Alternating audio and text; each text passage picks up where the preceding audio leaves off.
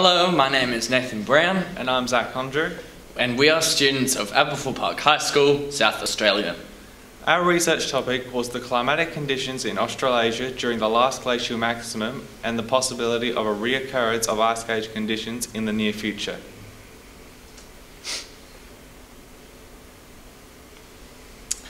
The Pleistocene Ice Age, which began about 2.6 million years ago and ended 11,700 years ago, had constant rises and falls in global temperatures and was, in essence, a climate roller coaster.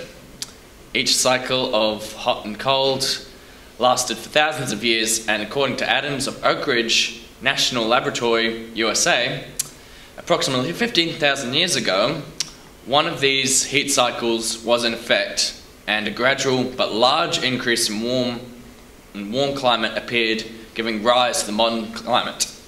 When the ice sheets retreated, the whole world was affected, especially Australia.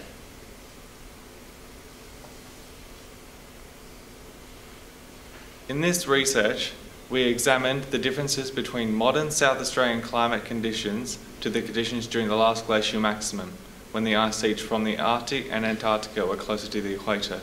We also estimate the possibilities of a return of glacial maximum conditions in the near future. We also looked at if there was a possibility of a reoccurrence, how long until it happens.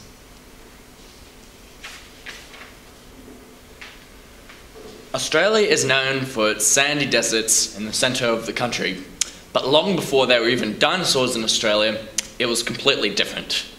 It's hard to imagine that this land was covered in ice, but during the ice ages hundreds of millions of years ago, it happened, and there is evidence to prove this in our local rocks. At a place called Hallett Cove in South Australia, there is evidence collected by the Field Geology Club of South Australia of episodes of Earth's history that go back at least 600 million years. Most of this evidence has unfortunately eroded away and lost to geological records.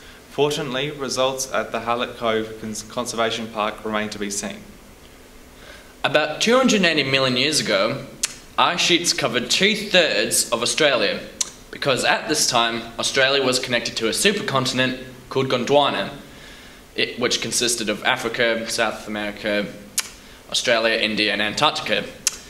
It was moving down south after separating from Laurasia, which consisted of North America, Europe, and Asia, and that means Australia was moving closer and closer to the South Pole.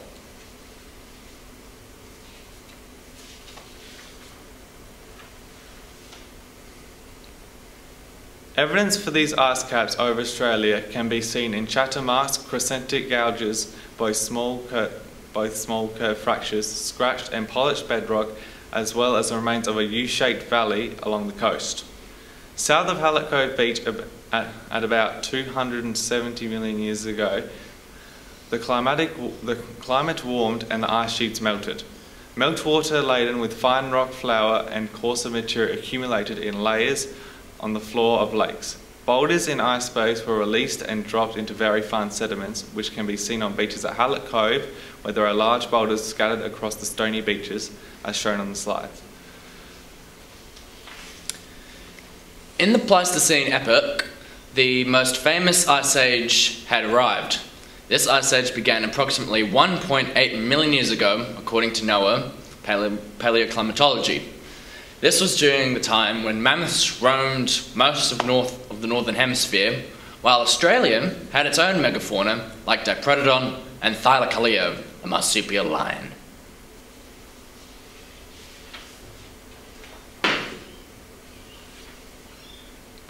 About 20,000 years ago, Australia was drier, but not necessarily warmer.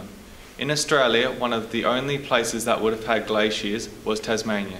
Sea levels were 120 metres lower than they are today, due to the volume of water locked into ice sheets. All areas, including the tropics, were more arid than they are now. Sea levels were low enough that it was possible to island hop from Darwin to Sumatra. In modern times, the Adelaide metropolitan area is a short distance from the source of ocean water. Back then, the sea levels The sea levels was so low that the land would reach as far as Kangaroo Island, which is 120 kilometres from Adelaide. The Adelaide region in the Ice Age would have been drier than the conditions of modern times in terms of climate and the environment. Back then, the average temperature was 6 degrees lower due to aridity. There would have been scrubland and semi-desert instead of temperate forests.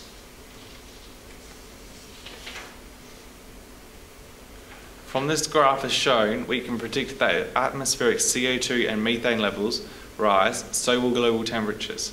It also shows that all past glacial maxima have had lower surface air temperatures and atmospheric methane and CO2 levels than at present. Based on this, we can predict that as atmospheric CO2 and methane increase, global temperatures will follow. We found a link between atmospheric methane and surface air temperatures of the last 400,000 years. It shows that as the atmospheric methane increases, the surface air temperatures increase as well. Atmospheric CO2 also follows a very similar trend. Another finding we made was the link to sea levels with both CO2 and methane levels. We found that with greenhouse gases were high, then there was a significant rise in sea levels, and when the greenhouse gases were at their lowest, sea levels had a significant drop. This is due to the cooler temperatures causing an increase in ice sheet volumes across Europe, Asia, and North America. The current sea levels reflect very closely the levels prior to the fall into the glacial periods in the past.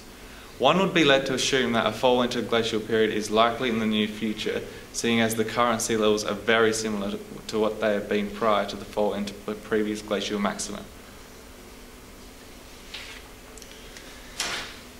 We isolated a time period before the Ice Age and compared it with the current records of atmospheric carbon dioxide. The trends in carbon dioxide are highly similar to those of methane gas. Carbon dioxide in the past has only ever reached 300 ppmv, whereas the very recent past, it has risen to around 400 ppmv. The top graph here shows a rise of about 100 ppmv on a time frame of about 10,000 years, whilst the lower graph shows a rise of 60 ppmv over a much shorter period of 30 years. The current records also started at a much higher concentration than that of the ice core records, shown by the graphs. Atmospheric CO2 and methane levels have risen dramatically in the last century. This contradicts what has happened in the trends of glacial and interglacial periods in previous times due to the time period. Human impact is thought to be a major reason for the rapid rise in greenhouse gases. Through the burning of fossil fuels, more emissions have gone into our atmosphere. We predict that a reoccurrence of a glacial maximum in the near future is unlikely. Greenhouse gases continue to rise, as well as sea levels, and the temperatures will continue to rise. For there to be a glacial maximum in the near future, there will need to be a significant decrease in the atmospheric CO2 and methane to approximately 300 ppmv and 700. No one alive now would be able to find out if we will or will not return to a new glacial maximum.